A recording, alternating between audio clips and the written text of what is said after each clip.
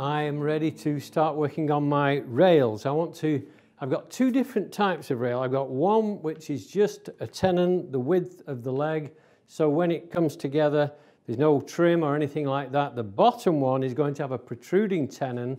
It's going to have the plywood showing on the outside, and it's going to be the roundover, as I have done on many different projects, more like the craftsman style where the protruding tenon becomes a decorative feature. So that's what I'm going to do. But I'm going to show you how to make the top one, because there are a few idiosyncrasies to that one that will help you go through the stages. It's the same procedure for making it as the bottom one is. It's just that the bottom one has the added feature of the roundovers, which we'll talk about soon. So I've got my pieces. I've got all these different pieces. What I want is two top rails the same and two bottom rails the same. So I've got enough material for that.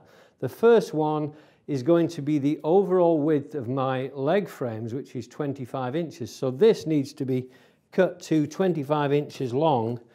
I'm going to do that on the bandsaw. You can do it with hand tools. You can do it on whatever equipment you've got. So I need two pieces actually at 25. I'm going to just cut one so you can see how I would address it. So I want to make sure this end here is dead square before I start taking measurements from this registration face down here. I want to make sure I'm square here. So I've got that square. I come down here the 25. So I'm squeezing here. I've got my square level. Nice light pass, then a heavy pass. And I'm putting my saw cut on both sides just because it's a neat way of working. And it means usually that I don't get the fray on the underside. If this was a 1/16 of an inch longer, it wouldn't matter. But I'm working accurately, I hope. So now I'm going to use a bandsaw. So I need my mask on. I'm fanatical about dust.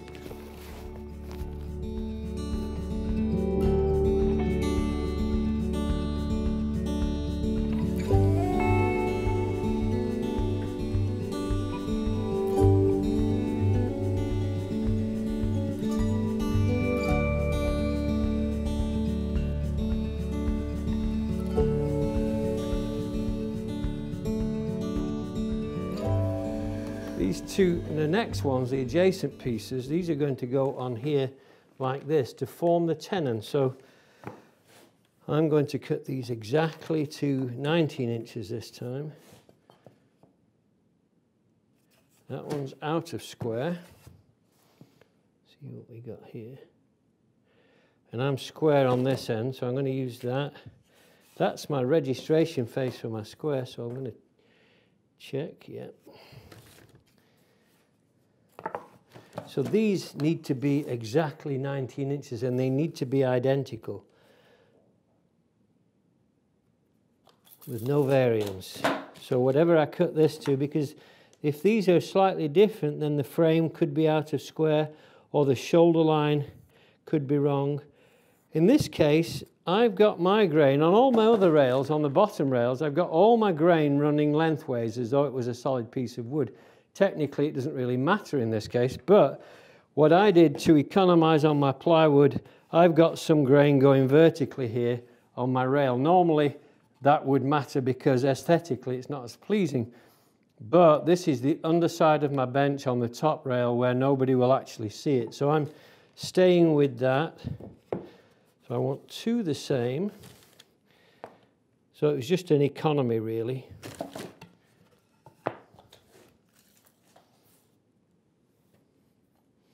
19 again. And some of you I know will have equipment that you'll chop these, but I'm staying with the bandsaw because I find it, I like it. So these are the two side pieces that will form the shoulder of my tenon, or shoulders. I took those off.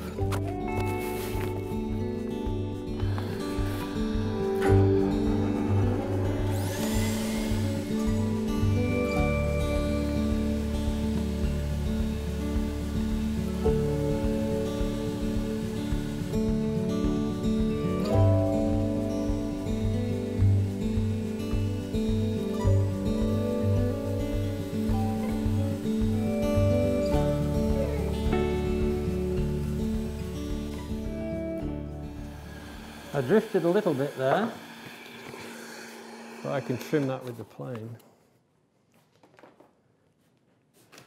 So those are my two shoulder pieces. Yeah, I'm a little bit long on this one, so I'm going to trim that one before I fix that to it. I can do it before or after if I have a shoulder plane, but I'm going to do it before. So what I'm going to do is put these two together, get these over there, scoot up to the wall, like that. And I'm going to try, am I going to, yeah. I'll have to make myself a little bit of room because I need my Black & Decker workmate to get myself in the right place. I sharpen my planes up as well, which you need to do periodically when you're working with the plywood.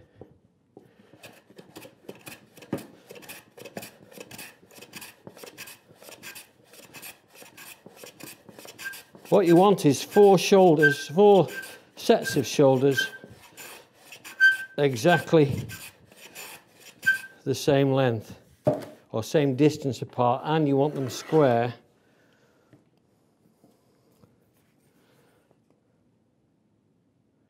Actually, I'm just ever so slightly out.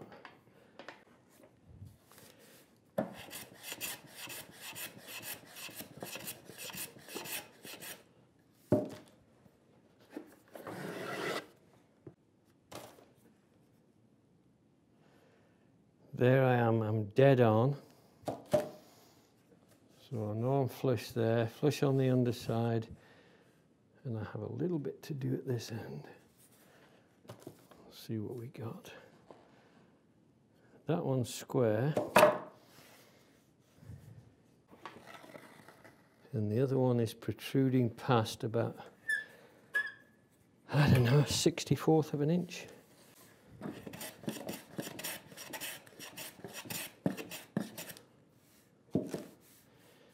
That feels good.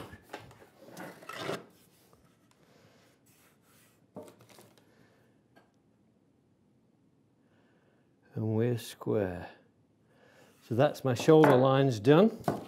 So this is my top piece. So these tenons are 3 inches long. So what I want to do is make a line here 3 inches from the end. And I think I'm going to switch to my knife here.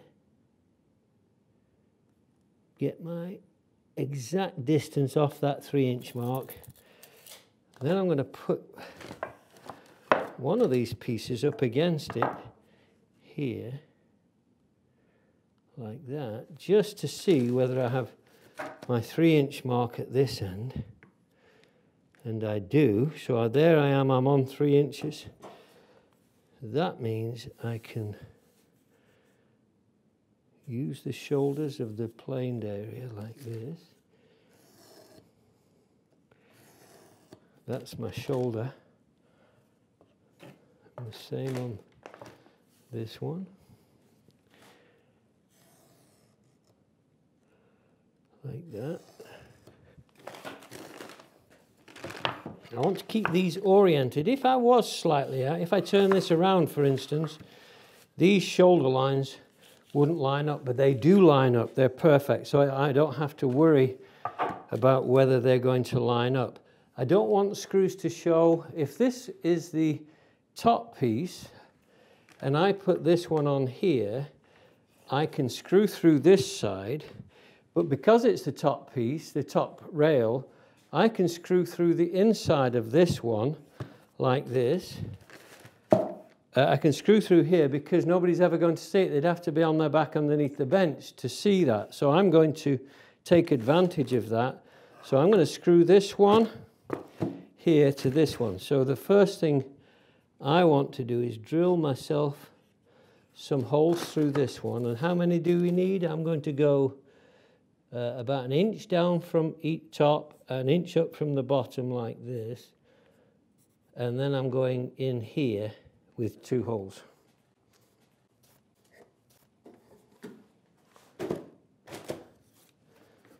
we drill those.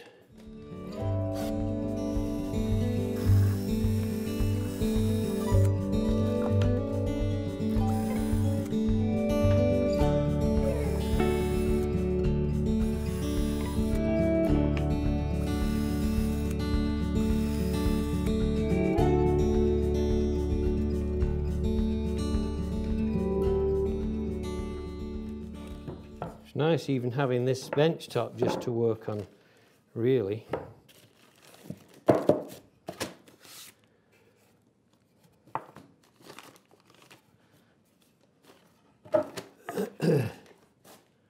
There's my knife line. Do I have a knife line here? I do. So this is where we get into a little bit of a problem. Sometimes you get some slippage, things like that. Still got my glue.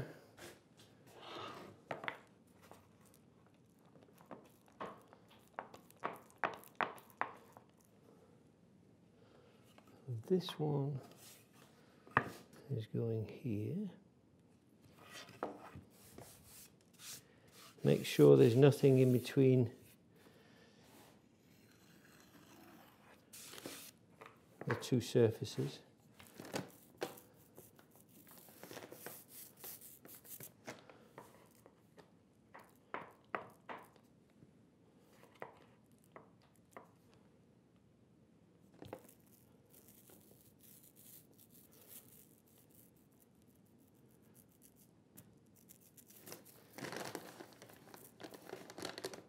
You'd be surprised how much pressure is on these when these screws drive the two together.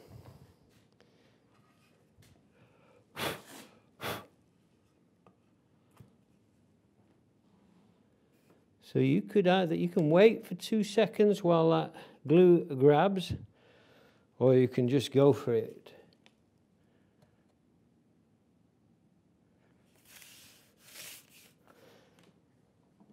It grabs very quickly, this particular glue type, this PVA, this particular make as well.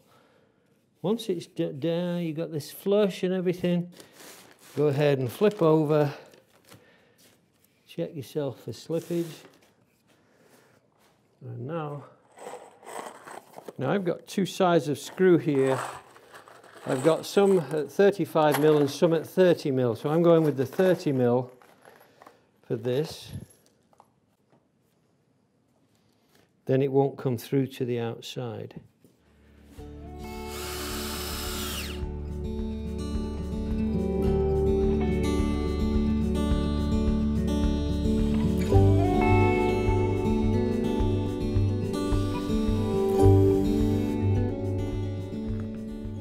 Moving over, you could clamp this if you feel like you need to.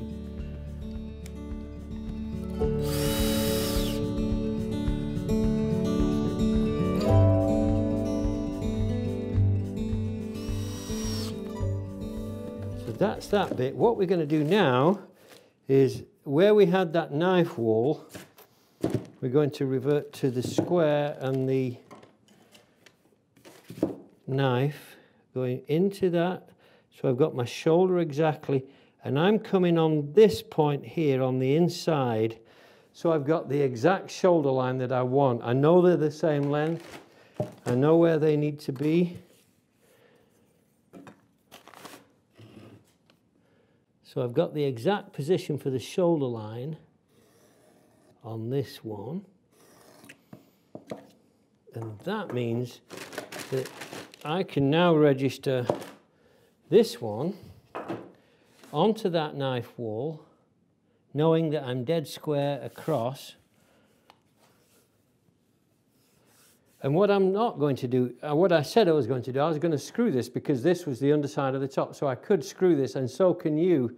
But what I'm going to do is show you what I will be doing on those bottom rails, which is just simply clamping this, gluing and clamping this. So I'm going to do that with this one, just to show you how it was done.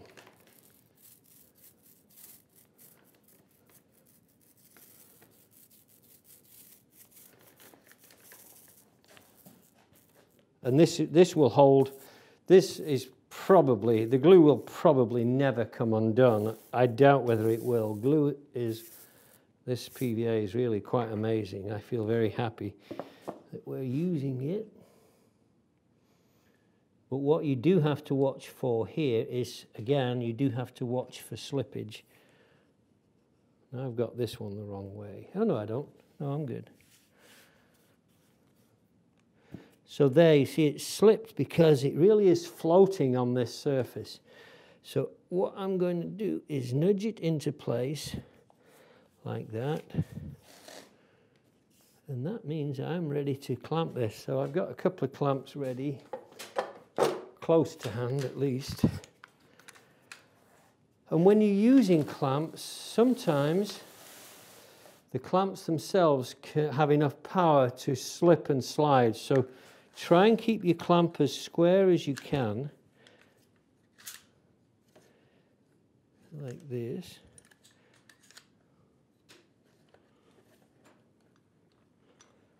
Apply a little bit of pressure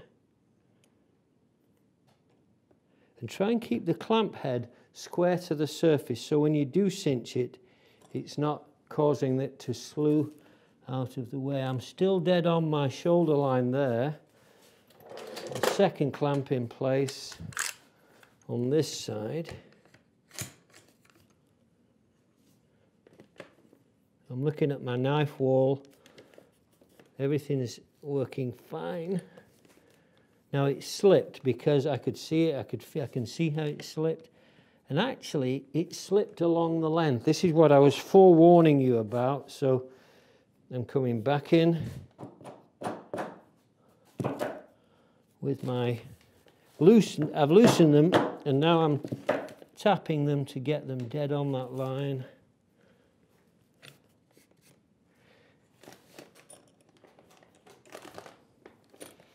Like so.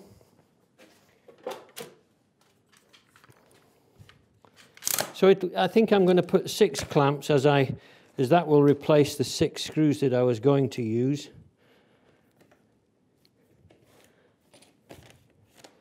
And that will give a nice even pressure over the whole thing.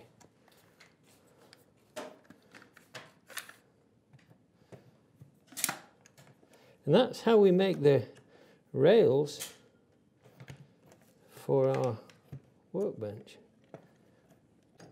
I'm going to do the other 3 rails and get them up to the same level.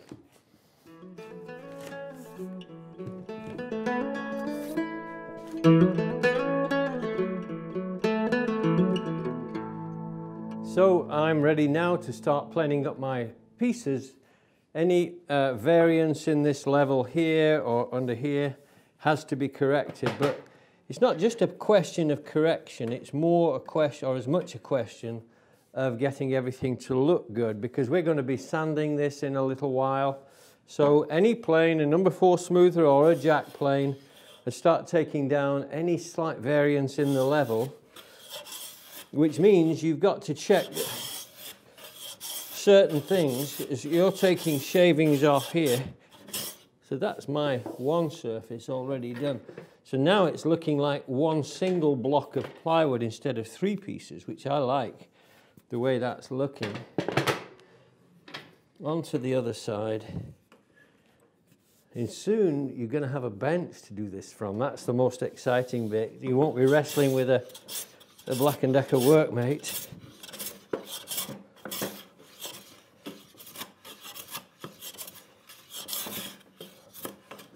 Not much to do really there.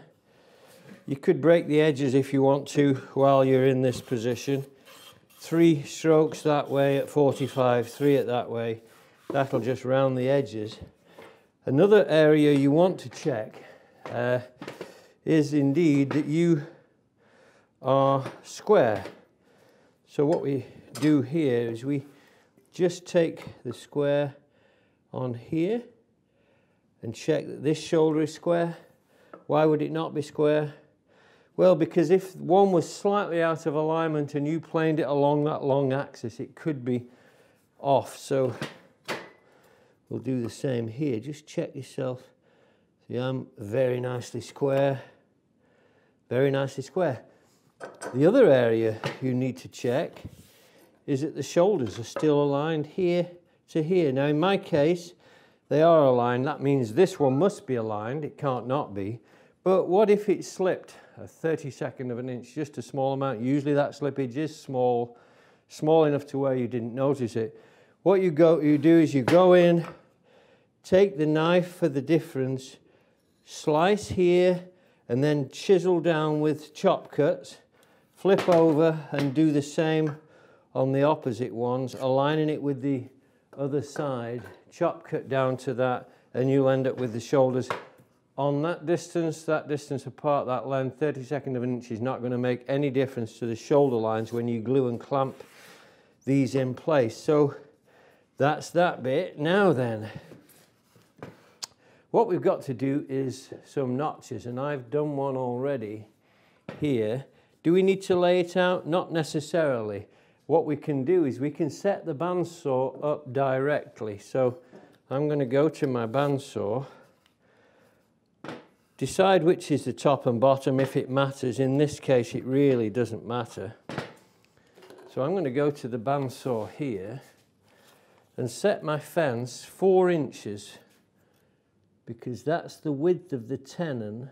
So I'm setting it on the back, making a slight allowance for the front teeth because they've got set on the teeth. Then check myself here.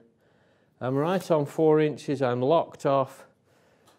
I'm going to switch on, put my dust mask on, and then I'm going to slice through along here. So I'm going to pass this into the bandsaw down here like this until I come right close to the shoulder line, and then flip over end for end and do the same again. And then I'm going to cross cut this way when I've done that. So hopefully that will all line up. So I don't really need to lay anything out on the project.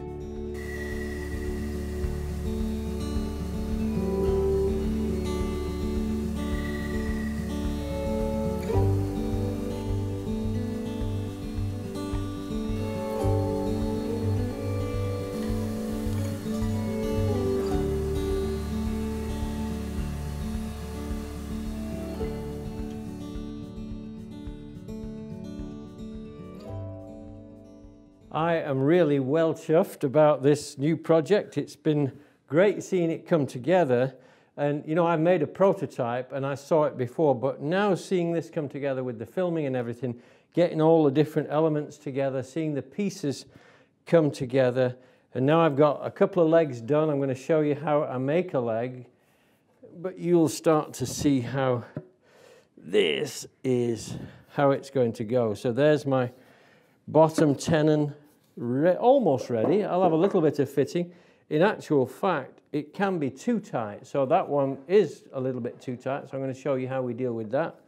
This is my top rail, so now I've got my notch cut out. You start seeing this come together, and we've got a really solid workbench, and I think you're going to enjoy making yours as much as I have.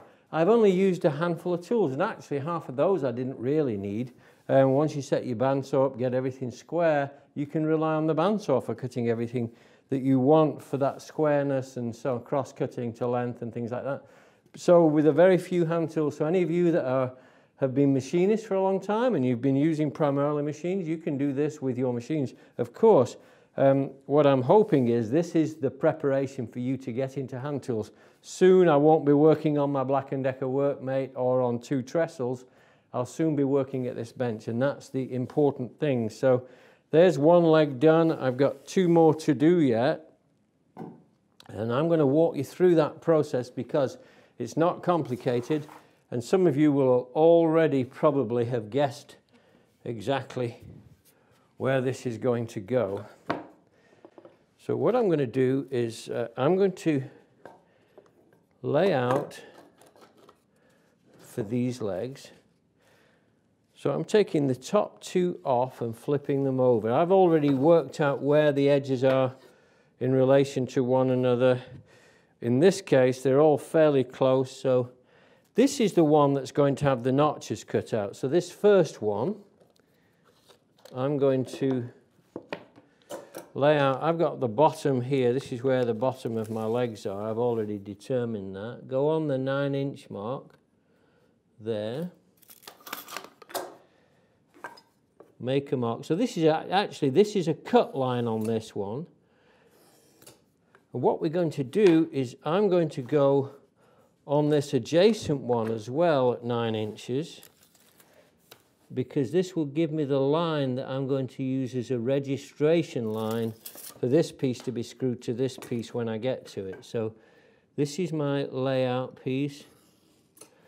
Then I take my tenon piece up against that mark, that line. I want it exact. If anything, I would make the mortise slightly undersized, maybe just a hair, and then plane the tenon to fit it.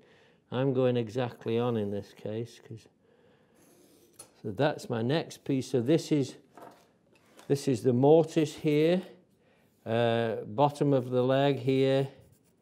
Okay, so just so you get the picture, get rid of my glue for a minute. From the top of the leg, I am going to come down the width of my top rail. This is just to get, so you get the picture of where I'm going with all this. I make a knife nick on the inside of here, like this, and from that knife nick, I then get my width of my tenon here,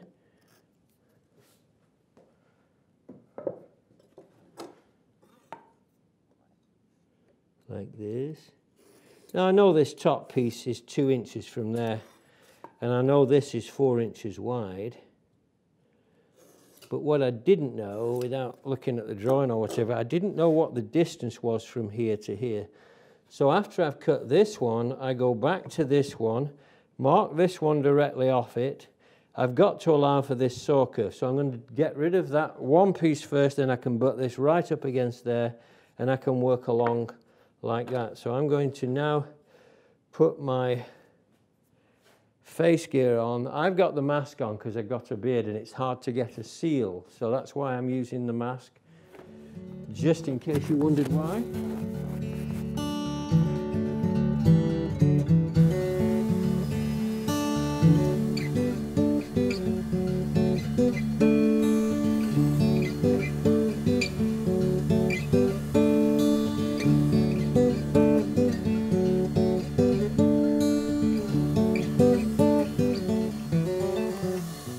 So I'm going to start assembling this whole thing.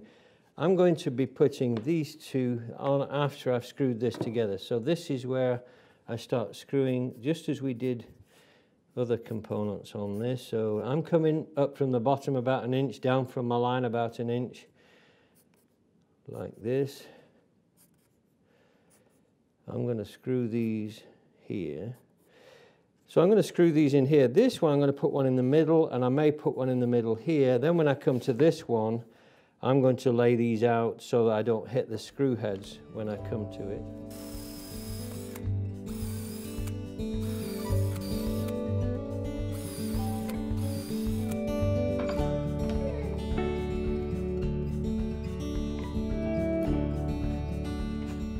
So I've got a good outside face, made sure I've got no jigsaw puzzle patches in there that you get with plywood. Ready to screw this together. Make sure you use the right size screw. I'm going with the 1 1/4 inch screws, making sure they don't come through that outside face.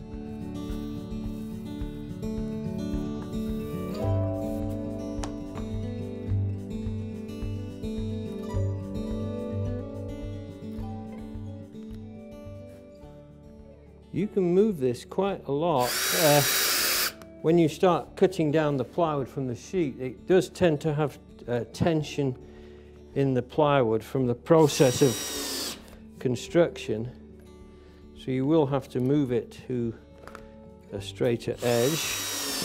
But I've found that generally, when I come to have put all these pieces together, each piece tensions against the other. And I've not really had a problem with anything not coming out straight. So It may be to do that I have chosen a good quality plywood to work with.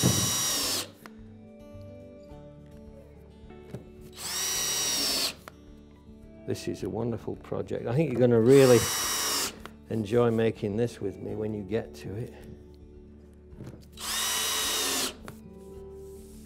Okay, now these are the next pieces. So these are the ones you don't want to get the screws into the same zone there. So I'm going to come here and here. I'm going to go closer to the end on this one. One in the middle, not in the middle, off-centered.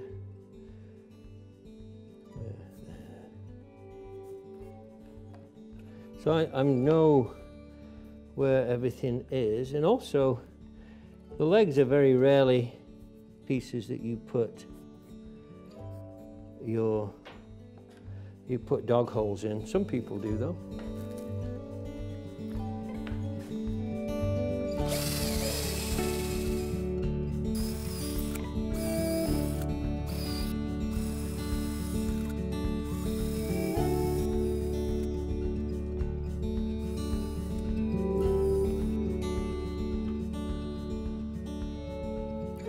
Better to screw each one rather than glue all of them, because the glue grabs and stops movement. And those are the shorter screws. These are a little bit longer, 1/4 of an inch longer, so they'll go through all the pieces, or the 3 pieces. Just. Now see, I've got this, it's not lined up at the bottom. So I'm going to nudge it up. It'll just save, even a small amount, saves the plane jarring.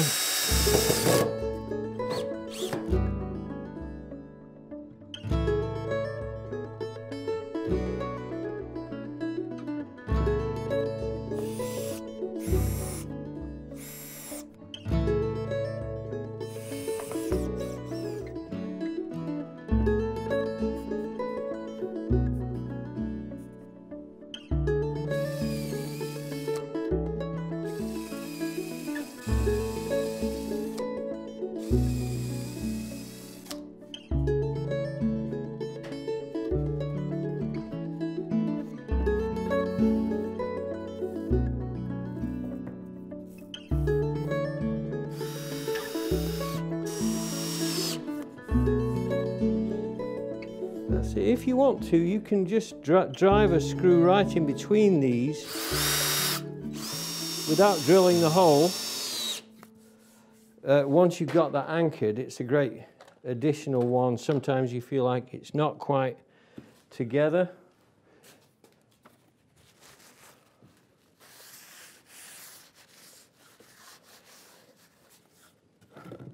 Just to keep everything clean.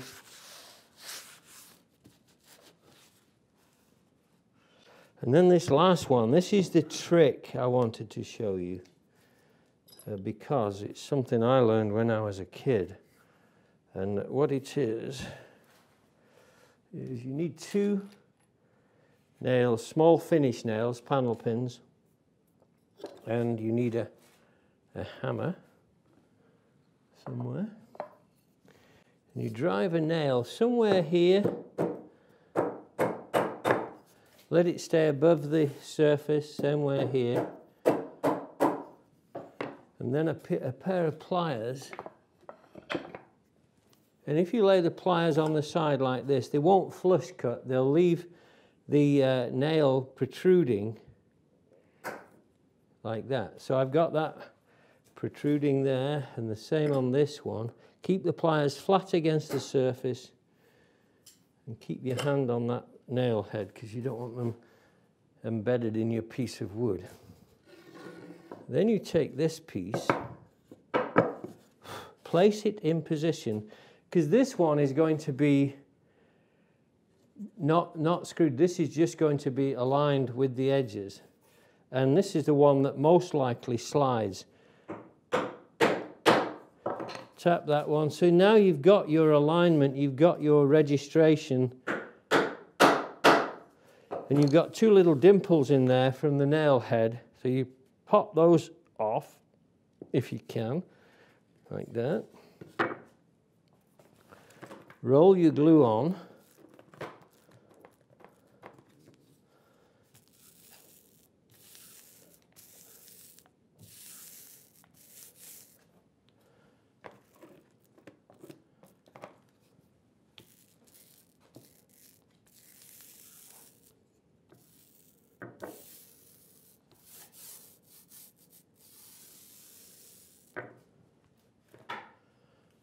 And align those two dimples in there. So now you've got a non-slip component that you can start clamping without slippage.